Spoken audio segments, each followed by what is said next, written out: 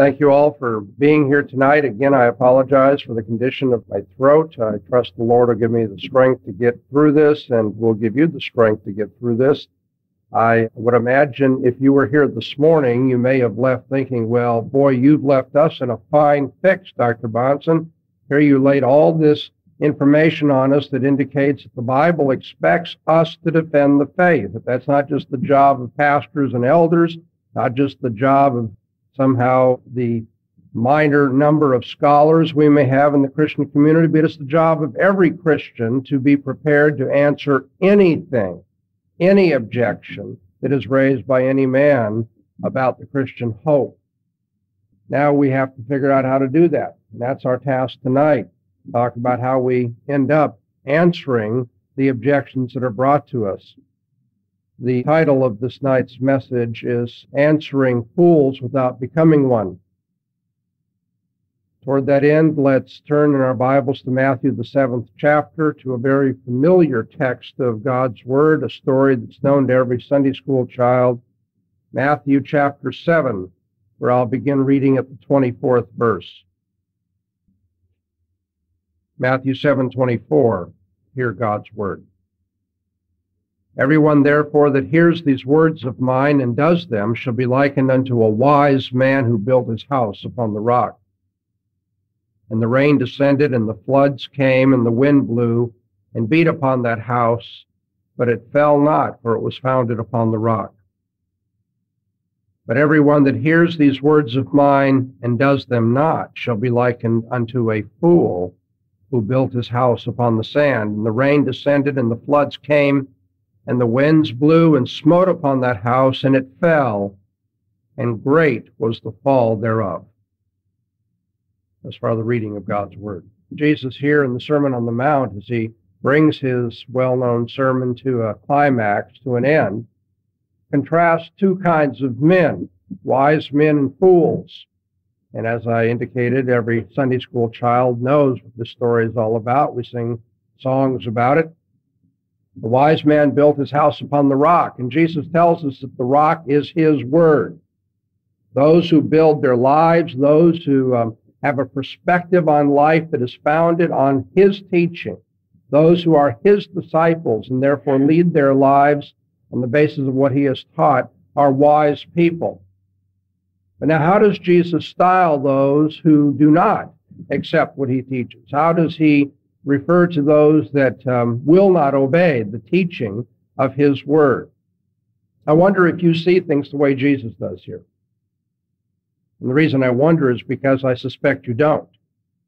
Now, I know that none of you come in tonight willfully wanting to disagree with the Word of God, but there is nevertheless a way in which we live, our habit, our normal responses to situations in life that many times are unfaithful. What I have found in the Christian community, particularly in the area of how we defend the faith, is a great regard for those who are in scholarly positions and who attack the faith. We tend to look up to them and say, boy, they sure know a lot. We don't happen to agree with them. Sometimes we're not sure how we would answer them, but boy, these are learned men. And they are esteemed in our culture, given the spirit of our times, as very wise people. Yeah, I don't imagine that there are a lot of university professors who have students who are, cowering at their feet and so forth, or revering their every word and trying to write it down to make sure it's published and kept for all eternity. It may not be that extreme, but nevertheless, we look up to worldly education. We look up to worldly learning in our day and age, and Christians, God's people, tend to do that. And that's one of the reasons why when scholars who are unbelievers make some kind of a pronouncement or write an article, publish a book that attacks the Christian faith, many Christians say, oh, I'm glad that there's somebody around who deals with that sort of thing. I don't know what I would do. And actually, we stand in some kind of awe, maybe a little bit of trembling about the scholarship of the world.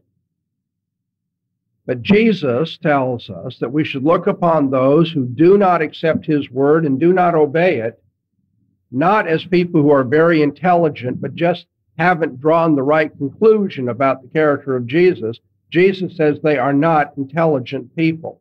Now, we're really going to have to rattle our conceptual apparatus here to bring things in line with the way Jesus sees things, because we look upon technical competence in history, let's say, or in literature or philosophy, whatever it may be. We look upon technical competence as the same thing as intelligence or wisdom, but Jesus didn't. In fact, the entire Bible does not. Let's go into the Old Testament for just one of many illustrations of that. If you want a lengthy illustration of the point I'm making as we open tonight, you should study the book of Proverbs. The book of Proverbs has as its extended theme a contrast between wisdom and foolishness. And the fool is not, well, in the first place, I should make clear that when the Bible calls people fools, it's not engaging in the sort of name-calling that Mr. T got a reputation for. You know, remember the A-Team?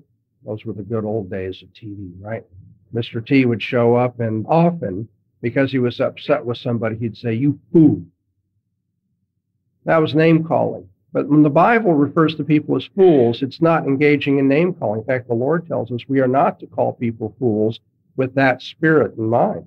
Or we're just trying to say, you know, you knucklehead, you airhead, whatever it may be, and make fun of them. And yet the Bible repeatedly refers to people in a descriptive, not an emotive, name-calling way as fools. The book of Proverbs does that at great length. But for our purposes tonight, let me just illustrate this from the 14th Psalm, Psalm 14. And I'll read just the first 4 verses for you this evening. The fool has said in his heart, "There is no God." They are corrupt, they have done abominable works, there is none that does good. Jehovah looked down from heaven upon the children of men to see if there were any that did understand, that did seek after God. They are all gone aside, they are together become filthy, there is none that doeth good. No, not even one. Have all the workers of iniquity no knowledge, who eat up my people as they eat bread and call not upon Jehovah? Now, in these opening verses of Psalm 14, notice how the psalmist looks upon the atheist of his day. How do we look upon atheists in our day? We have a number who have published books against religion in general, against Christianity in particular. They have positions as professors of philosophy and so forth in our secular universities. How do we look upon them? Well, again, we tend to look upon them as scholars, as people who have difficult, questions and objections and challenges that need to be answered. But the psalmist says it's the fool who says in his heart, "There is no God." Now, what is it that leads people to say there is no God? According to the Bible, is it all of the difficulties academically, philosophically? Is it all the intellectual problems that might be raised that lead people to atheism? Psalm 14 says, "The fool has said in his heart, there is no God," and immediately we are told they are corrupt and have done abominable works. There's none that doeth good. People do not reject the existence of God because of academic problems with theism. They reject the existence of God because of the condition of their own hearts. They are guilty before God, corrupt, having done abominable works. None of them does good. Indeed, Jehovah looked down from heaven upon the children of men to see if any did understand, if any did seek after God. And what God tells us, this is anthropomorphism. Obviously, God didn't need to do some kind of survey to find this out. But in terms of the poetry of this psalm, the results are given. They are all gone aside. They are together become filthy. There's none that does good, not even one. And then the psalmist says, all the workers of iniquity have no understanding. It isn't because they're so smart. It isn't because they're so wise. It isn't because of academic and intellectual problems that people become atheists. Become atheists, according to the Bible, they engage in that line of thinking because of a lifestyle that is displeasing to God. It's far more comfortable, you see, to say that there is no God and to reassure your heart that there is no God, because then you won't have to answer to God for the character of your life. Now, in philosophy, in debate, this is sometimes called ad hominem, against the man criticism. But the Bible engages in that kind of ad hominem preaching and exhortation. The Bible says you need to look at your motives for what you're thinking. And the motives of the atheist are not pure. The atheist has a motivation to escape God because the presence of God is uncomfortable. The well-known existential philosopher Jean-Paul Sartre openly admitted the very thing Psalm 14 teaches us. You need to be aware of that. Many times, unbelievers are quite transparent about what they are doing. In his autobiography entitled Words, the Words, Sartre speaks about how he had this idea that as a writer, he had a prophetic mantle upon his shoulders. But he could not bear the idea of a God who was looking at him at all times. I mean, he openly says that. He says, I could not stand the notion that there was a divine presence that watched me repeatedly. And so he gave up theism, and the day came where he had to realize that as a writer, he had no special quasi-divine calling in this world. And so he says, quote unquote, one day in the basement, I collared the Holy Spirit and threw him out the window, which is dramatic language for saying he would have nothing to do with the idea that there's a God or any purpose in life that goes beyond the existential moment. Now, why did he do that? Was it because he had examined all the evidence and rational integrity required it of him? He tells us why he threw God out. He said he couldn't stand the idea of a God who knew what he was doing all the time. And so, as the psalmist tells us, the quality of atheistic thinking is foolish. You are wrong, and that's why you are intimidated. You are wrong to look upon the unbeliever as somehow having academic reasons that are difficult for you to deal with. Now, of course, they're going to continue to throw their intellectual problems out there, and you have to be able to deal with them. But you must know, as a child of God, that the person with whom you are dealing is a fool. You must not be intimidated. You must not respect this line of thinking. Jesus teaches us in the 7th chapter of Matthew the same thing. But he says, those who will not receive my word are not intelligent people who think they've, got a little bit, they've got one step up on me here. They're wrong about that. But, they're intelligent people, and their arguments are pretty respectable as far as they go. He says, people who won't receive what I'm teaching are fools. So foolish and so obviously foolish that he likens them to people who try to build a house upon the seashore, upon the sand. Have you ever stopped to think about that? Maybe here in South Carolina you don't do a lot of that because you don't enjoy what we do out in paradise in Southern California, having these wonderful beaches that we can go to. Yeah, I know. Let me beat you to the punch. And you say, but at least we aren't shaking and baking here in South Carolina. No, okay. When I went to Moscow, a number of the engagements that I had, a number of my speaking engagements were at conferences that all sorts of religions or all sorts of worldviews together to have people address things, and I was sometimes the token Christian, at least that's the way I felt. I went to one conference where there were a number of people claiming to be Christians, but it was all religious traditions in Russia. It was an international conference on religious liberty. And so they had the Russian Orthodox Church represented there and the Roman Catholic Church represented there, and there were Lutherans and Seventh-day Adventists and all sorts of things. And in addition, Muslims and Buddhists and any number of other traditions. It was a real fruit salad gathering here of religions.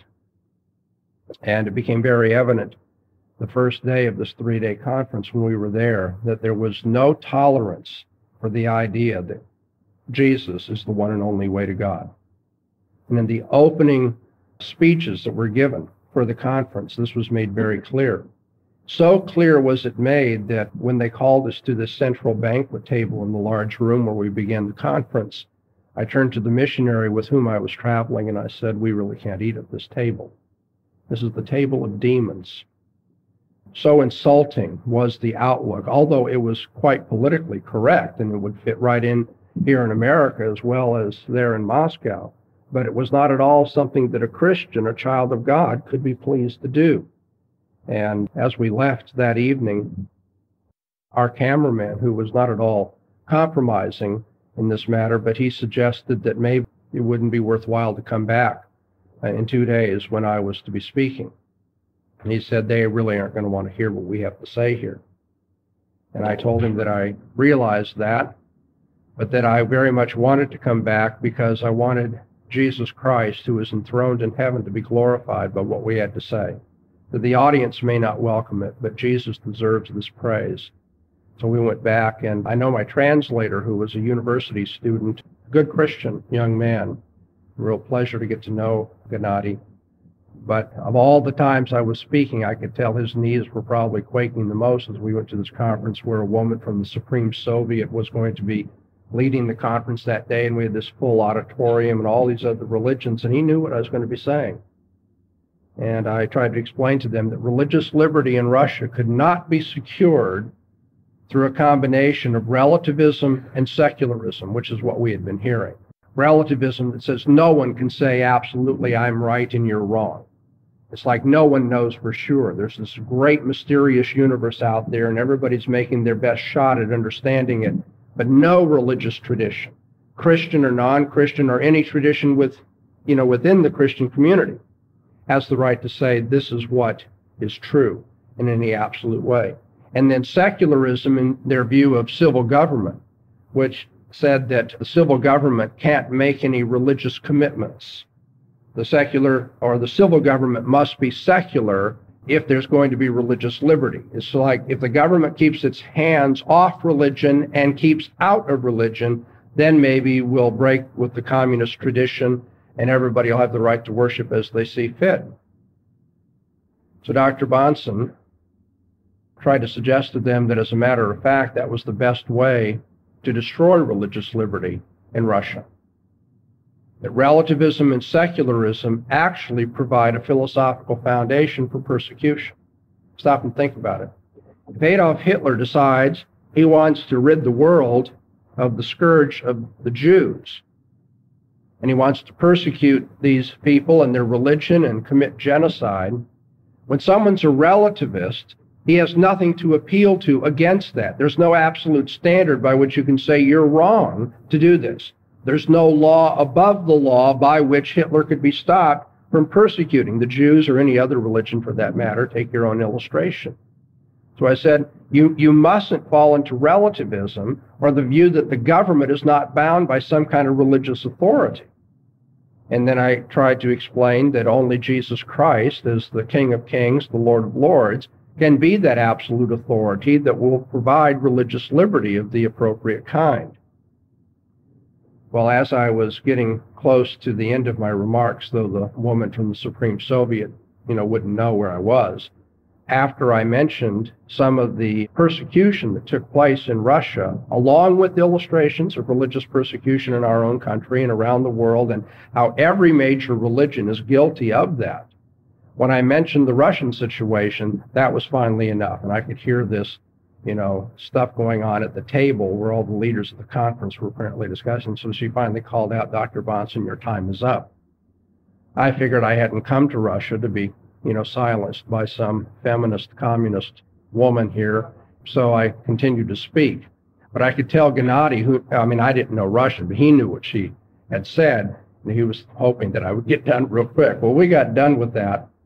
And we went to sit down, and again, the cameraman turned and he said, "What do you think? Should we leave now?"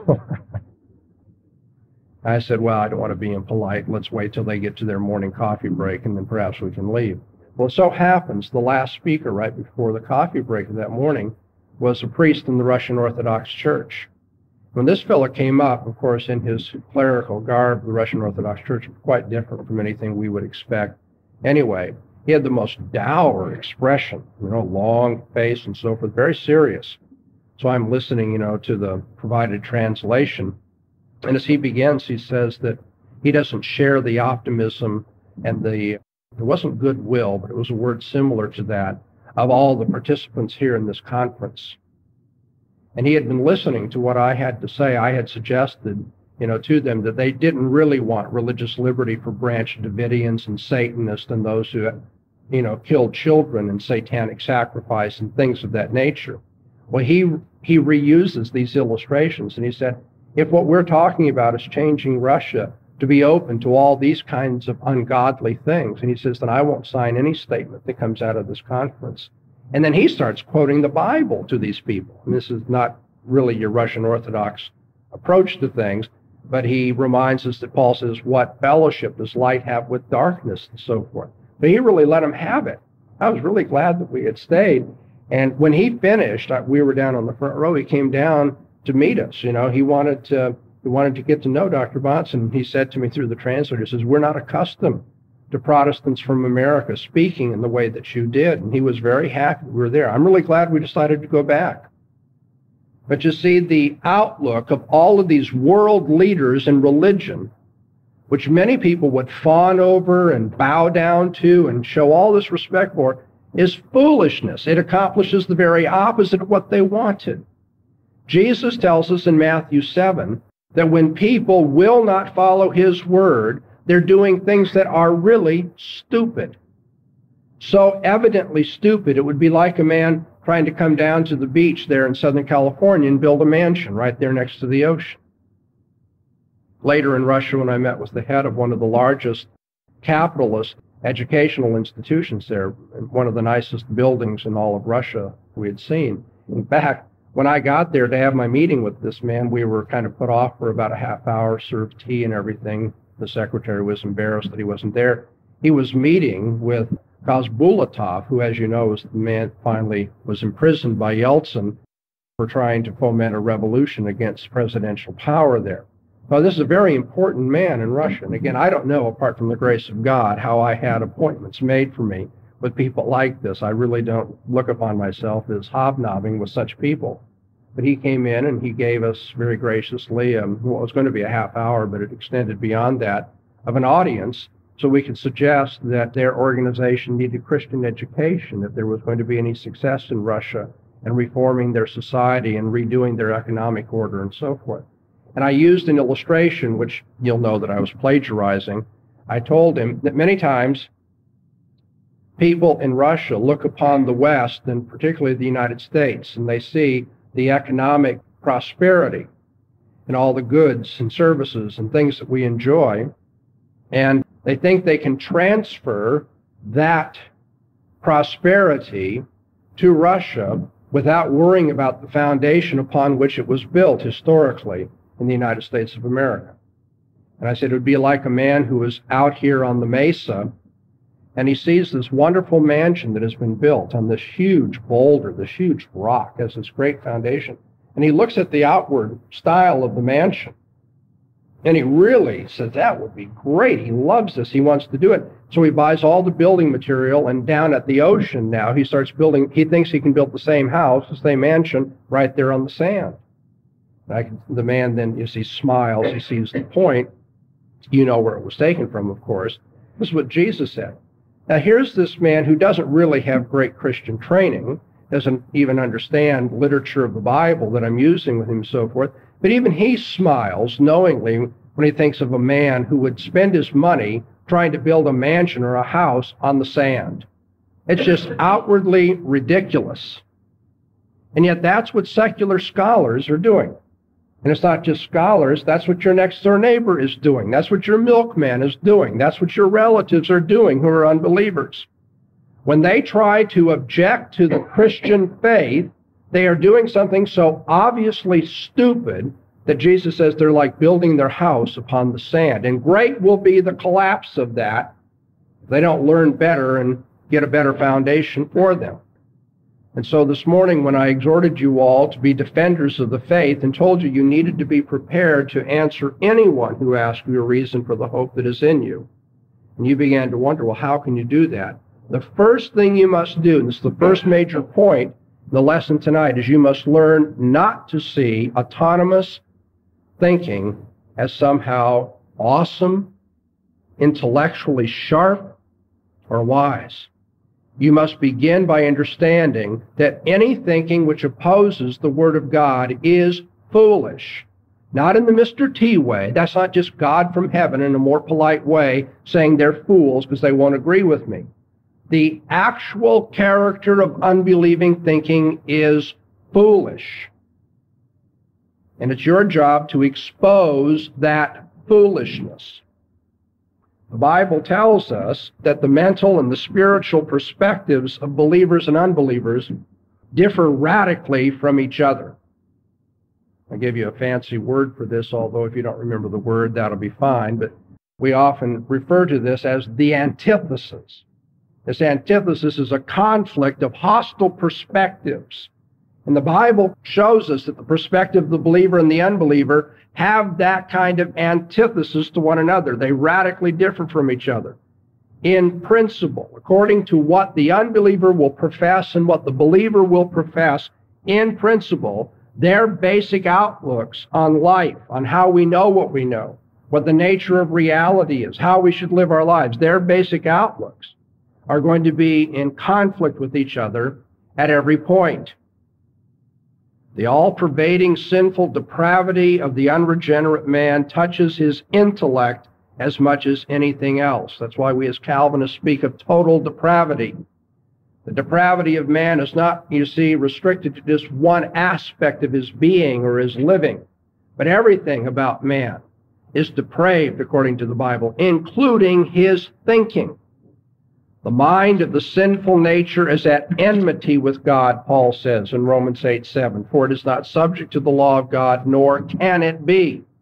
It's at enmity. This is not polite detente between those who think God's thoughts after him and those who attack them. But this is enmity. It's hostility. It goes all the way back to the Garden of Eden, where God established what between the seed of the woman and the seed of the serpent? Enmity, hostility. There's a war going on out there. And this warfare is between those that are described in the Bible as wise because they think God's thoughts after him and those who are fools.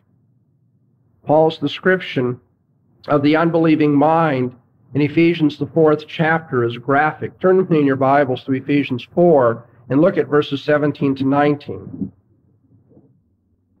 Let's see just how much reverence and awe the Apostle Paul had for the thinking of the unbeliever.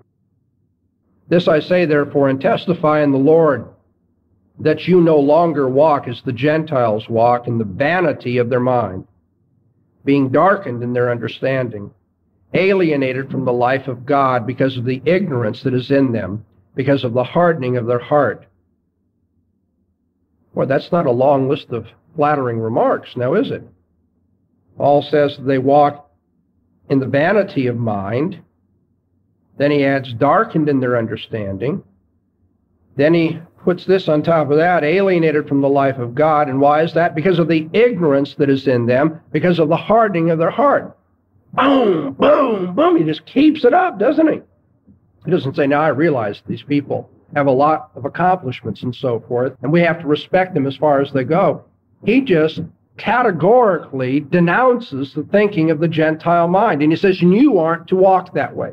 You are not to emulate the mind of the unbeliever. The reason why so many people who do take it in hand to become apologists for the Christian faith are very unsuccessful at that work is because they try to emulate the thinking of the fool in order to change the fool's mind. The Apostle Paul says you need to recognize that there's this antithesis and that you are not to think as Gentiles think. In Romans 1, verse 22, Paul says of unbelievers, professing themselves to be wise, they made big mistakes in their conclusions, right? Those of you who have turned to read it or know it by heart know that that's the politically correct. Maybe that's the more southern, genteel, polite way of putting it. But Paul wasn't concerned to be polite. He was concerned to be truthful and to make sure the people of God were not misled. And he says that those who profess themselves to be wise in all of their autonomy, being a self-sufficient law to themselves, and all of their rationalism, professing themselves to be wise, they became fools.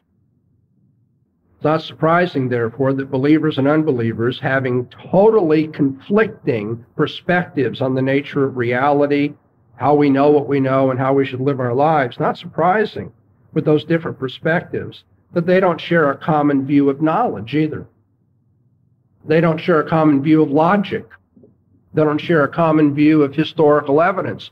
They don't share a common view of language. They don't share a common view of truth. Think about this. Pilate arrogantly asked in the presence of the one who said he was the way, the truth, the life. He said, what is truth? Agrippa differed with Paul, and Paul said, why do you find this something unbelievable that God should raise the dead? In 1 Timothy 6:20, Paul says that what unbelievers call knowledge, believers shun as pseudo-knowledge, not even worthy of the name knowledge. Or look at 1 Corinthians 1 at the 18th verse. So you again might understand the antithesis and the way in which the Bible characterizes both schools of thought. For the word of the cross is to them that perish foolishness, but unto us who are saved it is the power of God. For it stands written, I will destroy the wisdom of the wise, and the discernment of the discerning will I bring to nothing. Where is the wise? Where is the scribe? Where is the debater of this age? Has not God made foolish the wisdom of this world? And so the world, with its approach to truth and evidence and logic and all the rest, comes to the conclusion that the word of the cross is foolish. But those who believe the word of the cross look upon the thinking of the world as what? Foolish. So who's truly wise? Who's foolish? Well, Paul puts out the challenge. St. Paul was the debater of that day and age. He said, where's the debater of this age? Bring him on. Who wants to debate these points? Hasn't God made foolish the wisdom of this world? The second major point that I want you to pick up in tonight's lesson is that not only must you not regard the thinking, the standards, the perspective of the unbeliever as somehow academically, shining armor. You should see it as foolishness. The Bible tells you that there's an antithesis between the way the believer thinks and the way the unbeliever thinks, and that you must not fall into the ways of thinking of the unbeliever. Now, when I say the ways of thinking, I do not simply mean the conclusions of the unbeliever. What I'm saying is the unbeliever doesn't have the right patterns of thought either. He doesn't have the right standards of thought. He doesn't have the right methods in thinking. The unbeliever is going to interpret everything that you present to him, every line of logical proof, every kind of historical evidence. Everything you say to the unbeliever is going to be interpreted according to his presuppositions, his final authority, his ultimate standard. Now, he doesn't think that's foolish. He thinks that's very wise. The Bible says, professing themselves to be wise, they become fools. But nevertheless, the unbeliever is going to reinterpret everything you say according to his way of seeing the world. And by the way, everything that he says to you, you're going to be interpreting according to your ultimate presuppositions too. A good example of this. Let's assume that we're going to argue for the truth of Christianity by presenting evidence for the resurrection of Christ. Now, if you're a believer, that ought to be pretty impressive to you. God raises the dead. That says a lot to you about the nature of God. Tells you something about the character of his Son, Jesus Christ, and the veracity of his word. No doubt about that. God presents evidence of all sorts to us to reassure us of his veracity. But now if I present the evidence that the body of Jesus resuscitated to an unbeliever who is being intelligent, self-conscious about his ways of thinking, he has no reason to reject what I'm telling him at all. Over and over again, I talk to people who use what's called the traditional or evidential approach to apologetics, and I invite them to use that apologetic on me as kind of a test case. I said, let me play the devil's advocate here for a few minutes. I want you to run your apologetic, at me. And I'm not saying this with any sense of, personal pride at all, but I'll tell you, over the years I've done this many times, and I won't mention the names, many published authors who have done the same thing, and not one has lasted 4 minutes. Not one, because they usually start in by laying out all the evidence for the reliability of the New Testament, and Jesus makes these claims. I usually say, hurry up, that's fine, I have no objection, no objection. They say, well, I thought you were going to play the devil's advocate. I say, that's fine. I'll give you that. I'll give you that. I'll give you that. They begin to wonder what's going on here. And they say, well, according to this evidence, the most likely explanation for why the church arose and the Apostle Paul, was converted and on, is that Jesus really was alive after his death. I say, that's fine. I agree. So now, wait a minute. If you agree that Jesus rose from the dead, then you need to become a Christian. I said, oh, no, not at all. Strange things happen in this world. Let that sink in for a minute. Dr. Van Til used to put it this way. You may not understand the illusion, but he said, when the Christian presents all the evidences for the resurrection, the unbeliever has every right to say, send it to Ripley's Believe It or Not. This is a strange world in which we live. And the day is coming. By the way, I actually know professors of physics that have said this sort of thing. The day is coming when we'll understand what the natural process is by which sometimes cadavers come back to life. Very unusual. People will say it's not surprising that a primitive people, notice the arrogance, our culture versus theirs, but not surprising that primitive people, experiencing something that was very unusual statistically like this, would think, well, there must be a supernatural cause for this. Of course, we know that there's a natural cause. We haven't studied it. We don't have enough cases before us that we can figure it out just yet, but someday we'll know what it is. Now, what's going on here? The self-conscious unbeliever is reinterpreting the evidence for Christianity according to his naturalistic presuppositions. So for him, there's no problem with the resurrection of Jesus. It's a problem that we haven't figured it out yet, but on the other hand, we haven't figured out the cause of AIDS either. No one should make a big supernatural point out of that. Of course, maybe we want to make a supernatural point out of that in terms of the judgment of God, but what we're getting at is I think everybody, even those who believe it's the judgment of God, do believe there's some natural mechanism by which the AIDS virus works. And so when unbelievers say we haven't figured it out yet, you shouldn't think somehow you've won the argument. The unbelievers, there's a lot of things we haven't figured out. Give us time. And so when we give the evidence of the resurrection, if we don't challenge the underlying foolish presuppositions of the unbeliever has every right to accept what we say and totally, be unfazed by it. It's like in a chance universe, all sorts of things can happen. It's just like catching a baseball that's thrown at you and then tossing it behind you into a bottomless pit. You're never going to fill up that pit, no matter how many baseballs, no matter how many facts, no matter how many evidences you throw at this person. He's just going to keep tossing it back him because that's the kind of universe the unbeliever thinks this is. And so you have to understand that if we don't deal with presuppositions and the ultimate authority that is used by the unbeliever, if we don't debate our final authority, our presuppositions, we're never going to become effective in defending the faith. Well, we got a problem now we have to resolve before time runs out. Dr. Bahnsen, look what you've just taught us. This morning you said that we can't be neutral, that we have to reason subject to the lordship of Jesus Christ. Even in apologetics, that's what Paul says, setting Christ apart as Lord in your hearts, be ready to give an answer to anybody who asks you.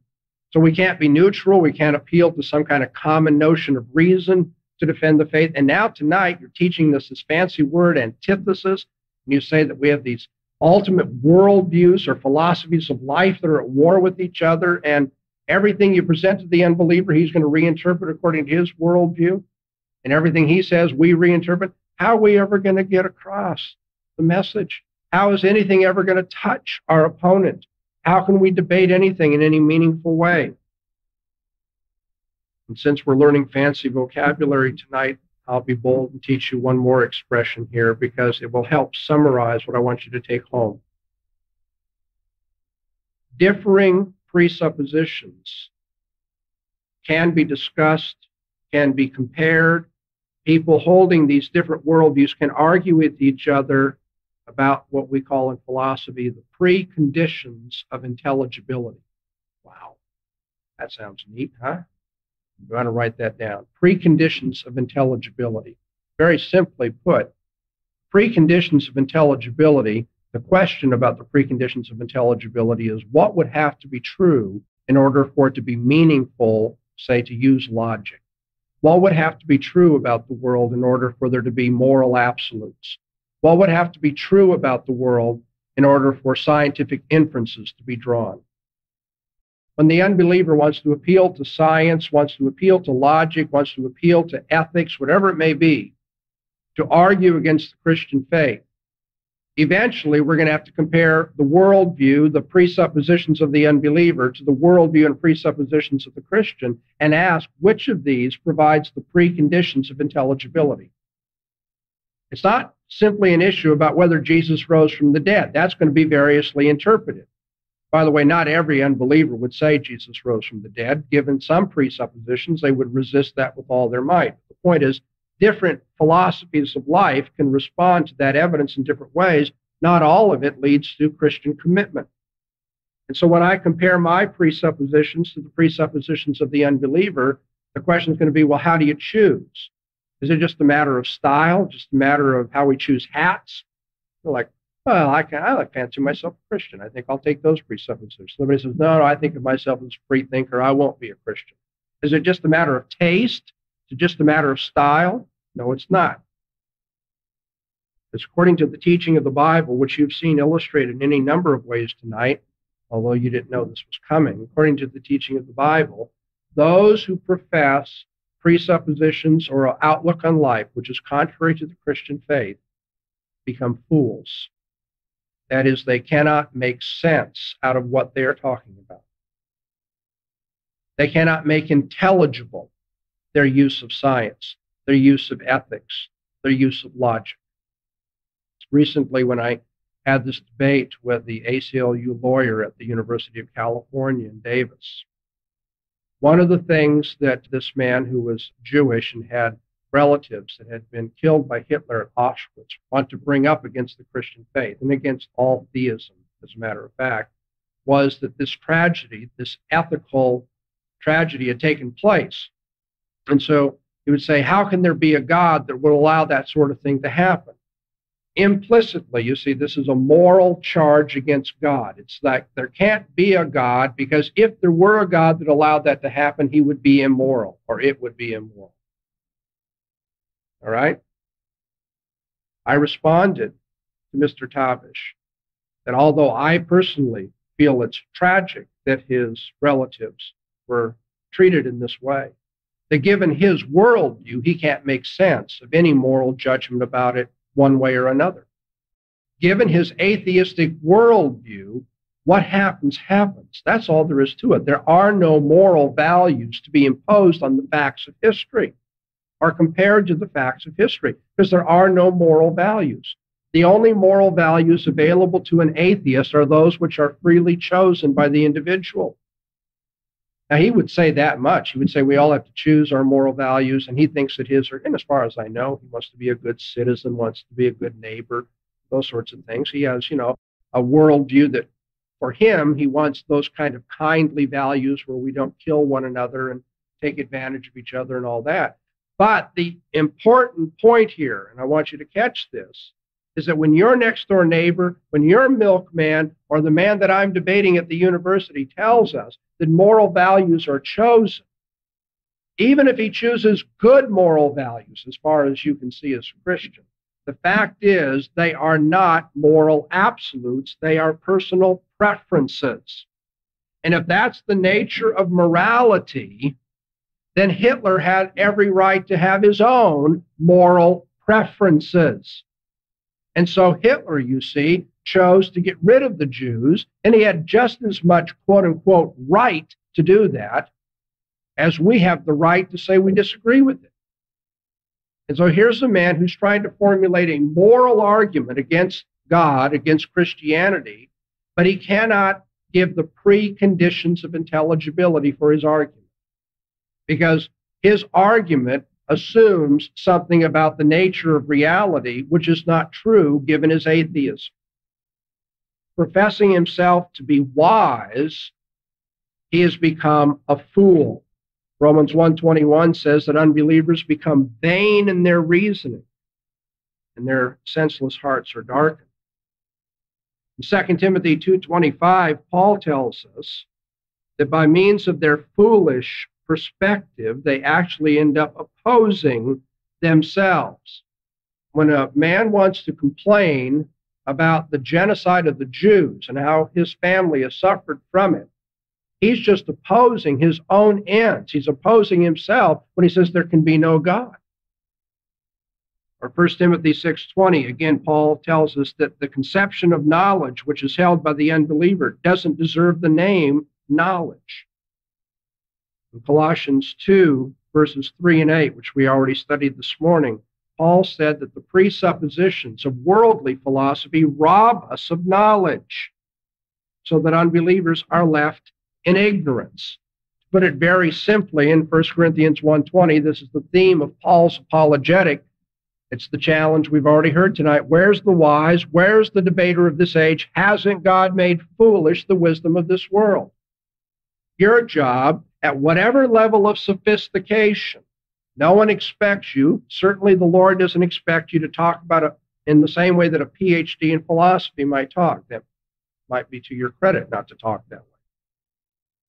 Whatever level of your social encounter, what you need to share with the person that is disputing the Christian faith is something that exposes the foolishness of their worldview. They're actually opposing themselves. They're not able to make sense of their own arguments. Given what they believe, they couldn't argue at all. In various forms, the fundamental argument, in various forms, please catch that. We don't have this kind of, factory-produced line of defending the faith. So now we go out, we can put this in a brochure, and that's what we give to everybody. You learn to talk to people, to hear what they believe about the nature of the world and how they think they know what they know and how they think they should live their lives. And when they argue against the faith, you have to show them that their own worldview contains these internal contradictions. They cannot say, let's say you have an next-door neighbor, and you ask him, well, maybe you don't want to ask this kind of question. You may sound too intellectual, but you say, what's your philosophy of life? And he says, I haven't got a philosophy of life. As far as I'm concerned, you only go around once in life, grab for all the gusto you can get. Yeah, but that's a philosophy of life too. It may not be sophisticated. It may not be expressed in an academic form, but that's a philosophy of life. One, you only go around once in life. There's nothing beyond this life. Okay, so he's a materialist. And how do you live your life? Only going around once. Well, he's a hedonist, too. He says, grab for all the gusto you can get. And by the way, he's a particular form of hedonist. In philosophy, we distinguish between qualitative hedonism and quantitative hedonism. Aristippus versus Epicurus. So although he didn't think that he had a philosophy of life, he actually is following Aristippus, the ancient philosopher who said, get all the pleasure you possibly can. All right, so this same neighbor who has told you this one Saturday afternoon as you were talking, as you're both mowing your lawns and so forth, later tells you when you invite him to come to church with you, oh, no, I couldn't possibly go to church. I don't believe in God. You say, well, yeah, that makes sense because you only think we go around once in life and you should just live for all the pleasure you can possibly get. This neighbor goes on to tell you that he's just fed up with the police brutality, say out in Los Angeles, which is a big topic, as you know. Or to give you another example, I always remember this when I was a university student, a college student, I'd go to the local city college to evangelize. And this is the days of the sexual revolution and counterculture and on and on. And I'd run into people all the time who were living with their boyfriend or their girlfriend out of wedlock. So we talk about that sort of thing, and I'd try to present what the Bible says about that and our guilt before God and how that has to be dealt with. And many times I'd have these people tell me that when it comes to morality, it's different strokes for different folks. So I had no right to bring my fundamentalist, old-fashioned, superstitious religious point of view and condemn their lifestyle. And at the very same time, these people who are living as sexual relativists would tell me that what the United States government was doing in Vietnam was absolutely abhorrent. But you see how, here's a person trying to build a mansion on sand. You say, it's different strokes for different folks, and then they turn right around and condemn the government for being immoral. And of course, you can imagine what I would say back. I'd say, hey, if it's different strokes for different folks, what Richard Nixon does is just to his pleasure. He's only going around once in life, too. He's grabbing for all the gusto he can get. So you've got to turn the philosophy of the unbeliever against the unbeliever and show him what? Okay? Whether it's with my vocabulary or your vocabulary, whatever the issue may be, the whole point is to show the foolishness of his thinking. that it destroys itself. Where's the wise? Where's the scribe? Where's the debater of this age? Hasn't God made foolish the wisdom of this world? Basic proof of the Christian worldview is that without it, you couldn't prove anything. You may want to write that down if you're taking notes. Reflect on that. Study that. Think about ways in which you can show that as you're conversing with people. The basic proof is that ultimately, if you use your standards, your ultimate authority, if you look at the world the way you tell us to look at the world, you say to the unbeliever, we couldn't make sense of anything, even your argument against Christianity. The basic proof of Christianity is that without it, you couldn't prove anything. Now, tomorrow, when I lecture again, Lord willing, I'm going to offer you the toothpaste proof of God's existence. I'm going to let you think about that tonight, what that could possibly mean. I guarantee you it has nothing to do with, having shinier teeth and, proving to people that, Christianity is right in that way.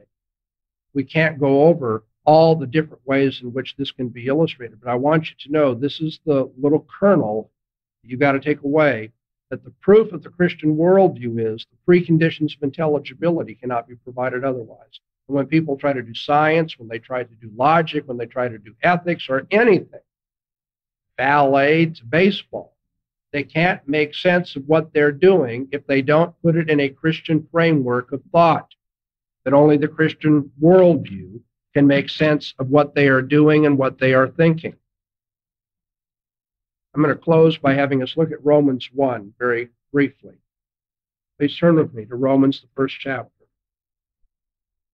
The reason I'm doing this is because if you've been paying attention, if you're one of my better students, you're running out ahead of the professor and you're saying, no, wait a minute. If what you're saying is true, that the unbelieving worldview can't make sense out of anything, then unbelievers couldn't know anything at all, could they?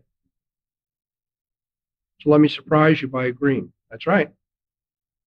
If unbelievers actually thought in terms of what they profess to be true about the world, if they actually thought of there being no God, and they lived their lives in that way, they couldn't know anything. They would be blithering idiots. That's a strong claim. Right? The Bible backs it up.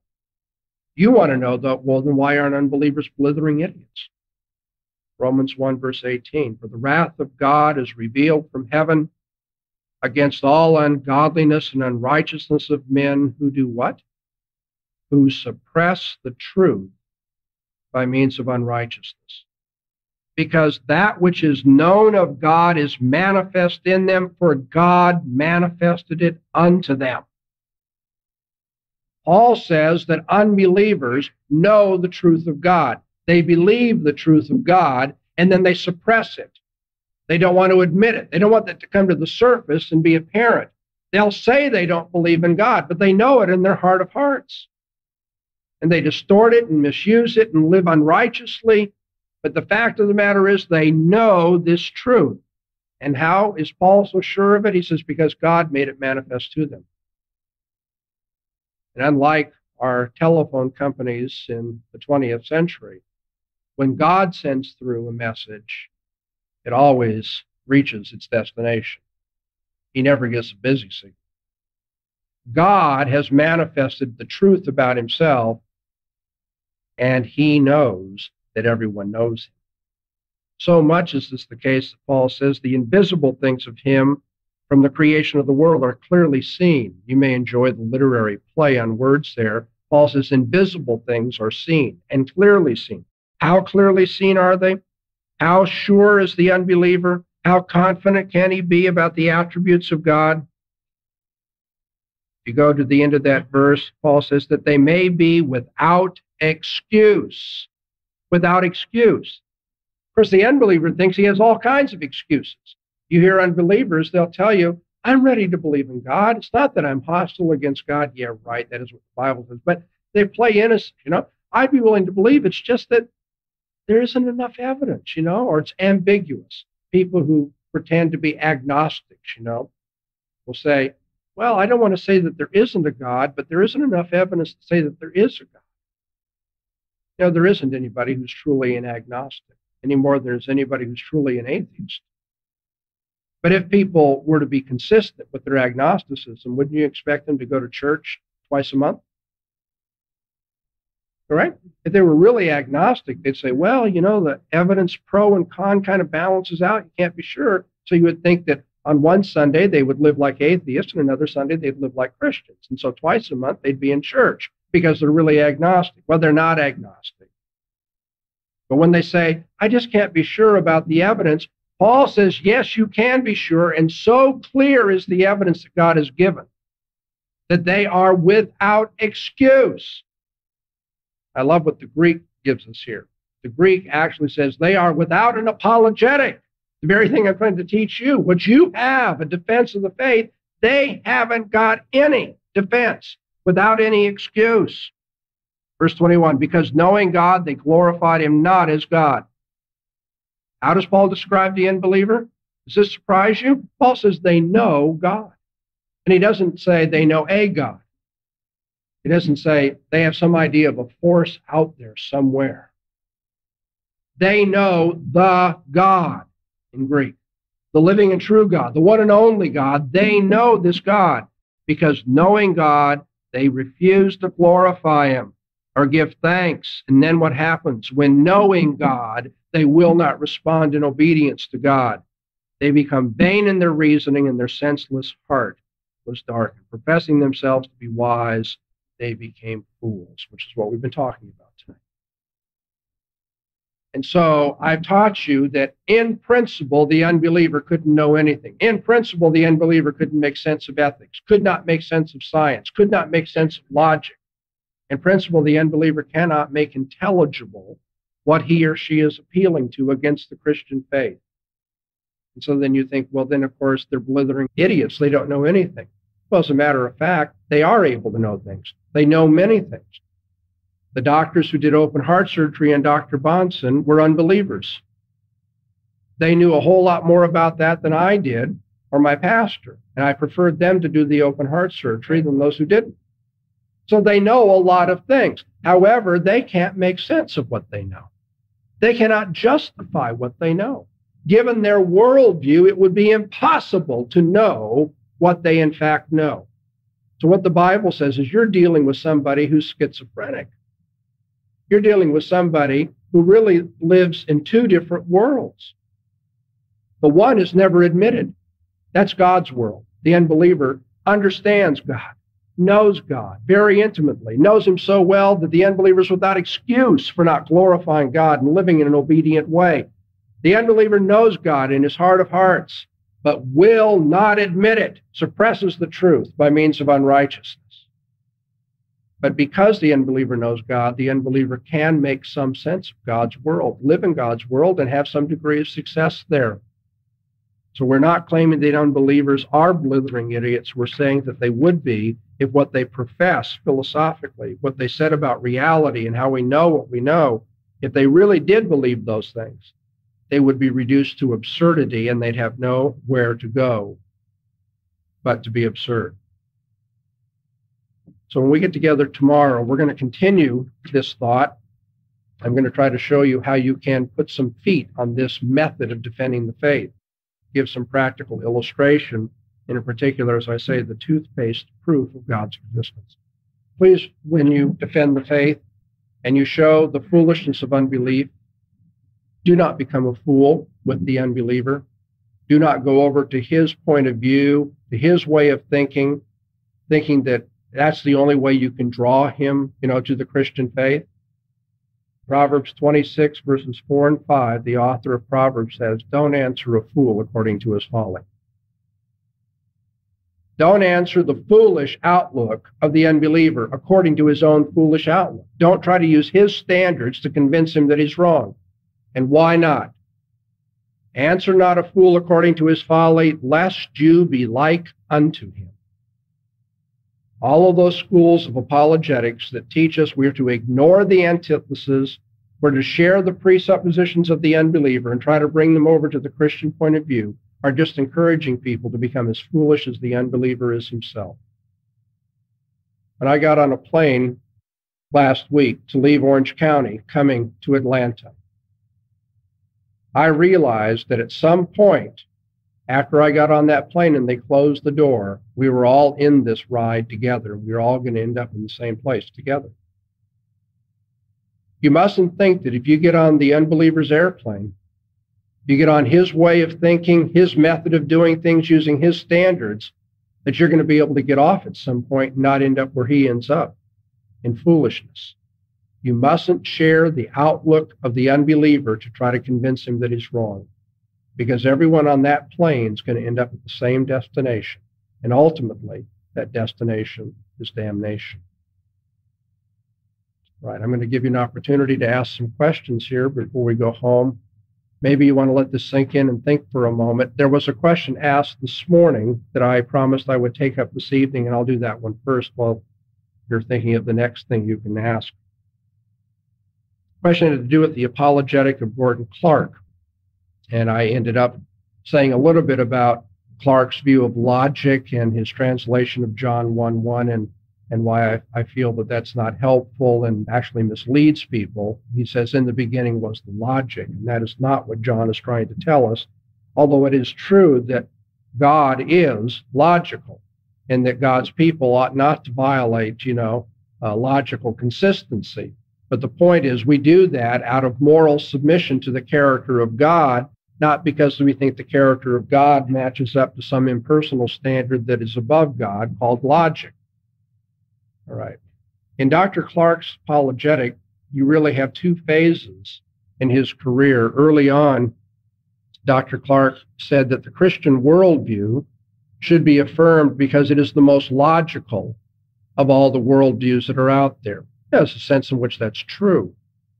Some of what you're going to hear me say tomorrow might sound like that, because we do criticize worldviews that are illogical.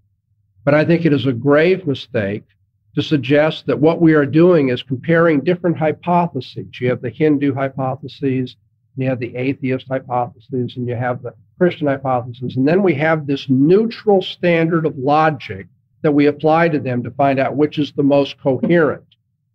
I said that was the early Gordon Clark. I find that rather rationalistic. Dr. Clark changed toward the end of his life, and much of what he published at the end is actually a form of fideism.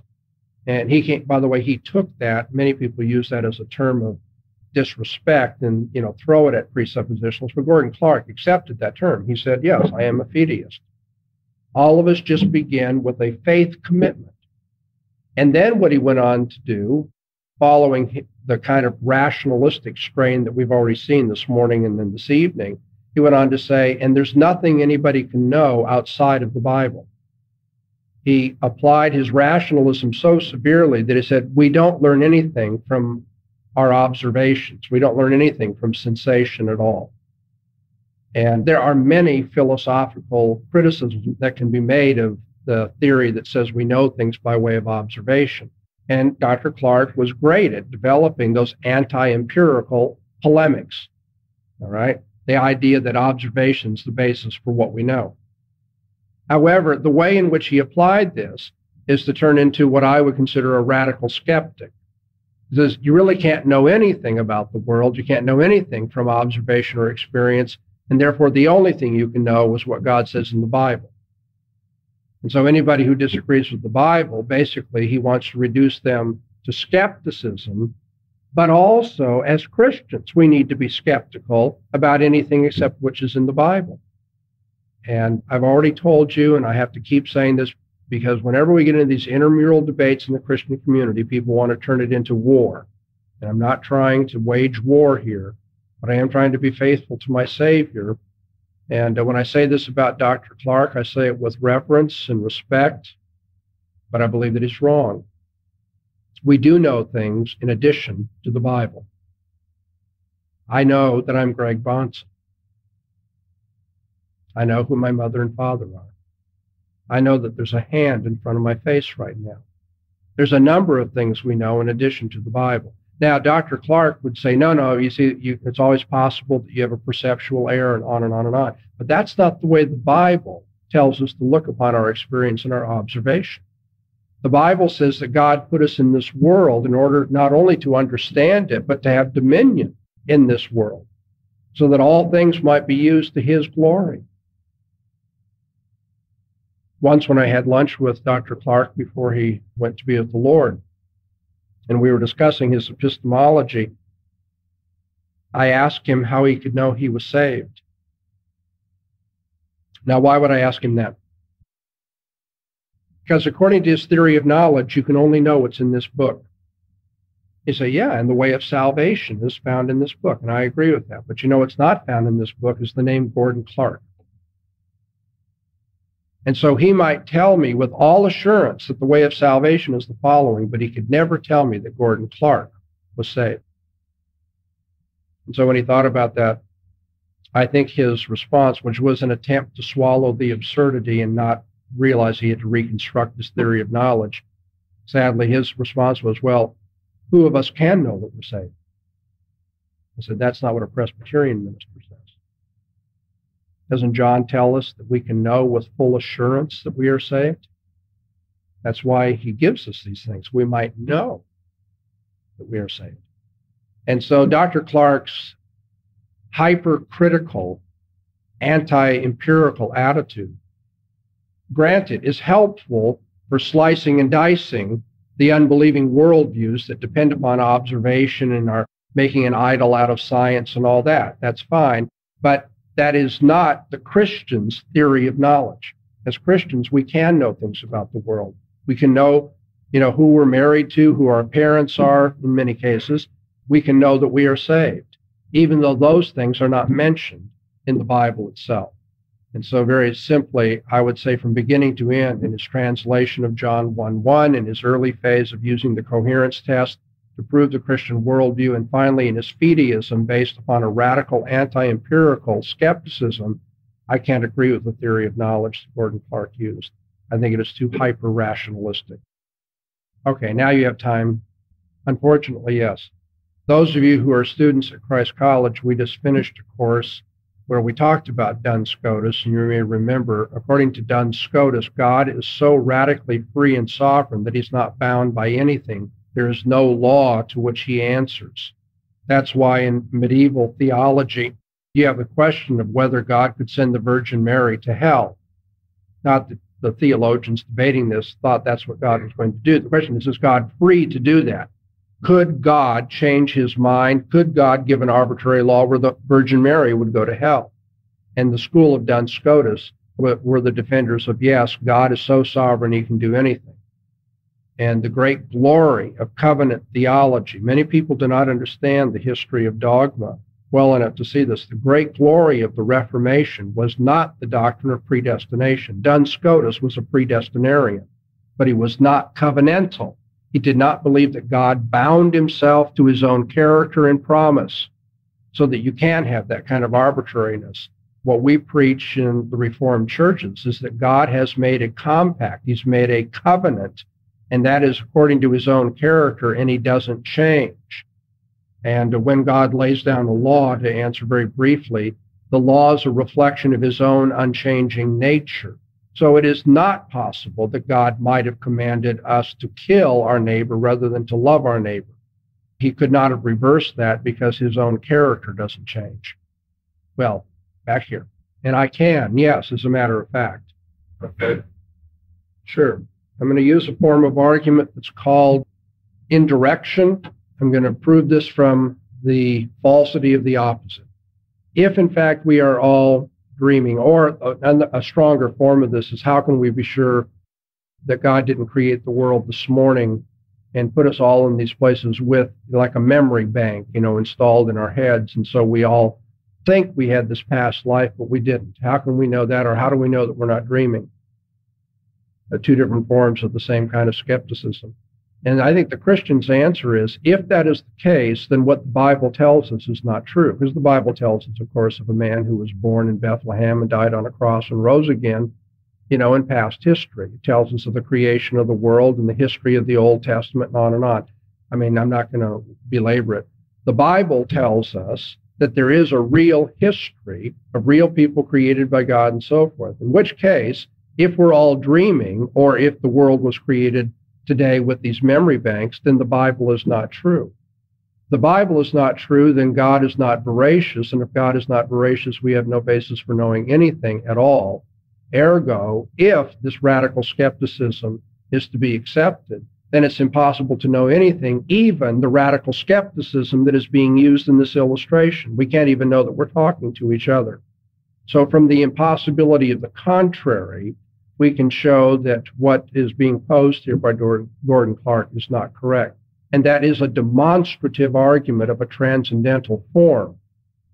Go ahead. But it may be that I didn't listen closely enough. I ask your forgiveness if that's true.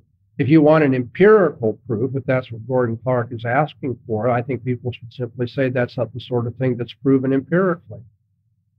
By the way, even those who are not Christians would tell him as much. If all of us are at this point dreaming, forget, any appeal to sense experience, observation, and so forth, as a conceptual matter, just a matter of analysis of the claim itself. If all of us are in fact dreaming, then there is no difference between dreaming and what we consider awakened states. And the minute you've said that, then it's just a verbal game, because then what we do in dreaming is no different in practice from what we do in what we call being awake, so call it what you will. That's kind of like saying none of us know anything at all.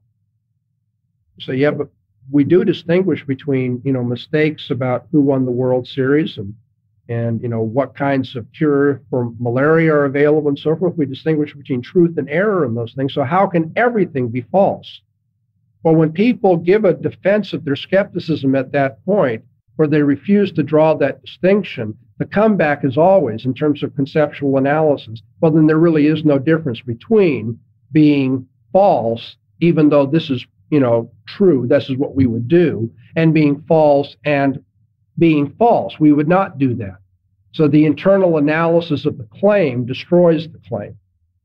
So if Clark wanted an empirical proof, I think any intelligent philosopher, anybody trained in philosophy, would say it's not the sort of thing we need to appeal to experience or to some kind of sensation in order to show that. Yes, sir. Well, you're asking me a very big question. One, the generalization that the Puritans borrowed heavily from the Greeks. I'm not sure that I would say it was heavy, but certainly there was Greek influence in their thinking. And then the next question, which is equally big, is that instrumental in their downfall? I just don't know that I'm competent, to have that wide-ranging an evaluation of what actually brought the downfall of the Puritans. Any number of things would contribute to that. And to the degree that any of us as Christians incorporate non-Christian thinking, that is going to be hurtful to our testimony, to our walk with God. There's no doubt about that. I just don't think I can say much helpful beyond what I've just said. Yes, sir. I should remind you all that in our tape ministry, we have courses that go into greater detail on many of these points. And because the hour is late, I have to resist the temptation to say everything I'd like about the comparison of old Princeton and the Warfieldian approach to apologetics, and then presuppositionalism and Van Til and so forth. I'm just saying this is a big issue. Please don't take my thumbnail sketch as the final word on this. You can explore it further in tapes that we have. Well, I tell you, B.B. Warfield is a real enigma because as a theologian, probably as good as any as we've had in the 20th century. I mean, very helpful, quite a Bible scholar, wonderful, testimony and help to us. But when Warfield got around to apologetics, you are right that he did appeal to, of course, he wouldn't call it unbelieving thought, but he would say unbelievers and believers together have the same common notions with respect to history, with respect to logic, human decency, and so forth. And according to Warfield, we need to show the credibility of the Bible in its claims, in particular the historical credibility of its claims.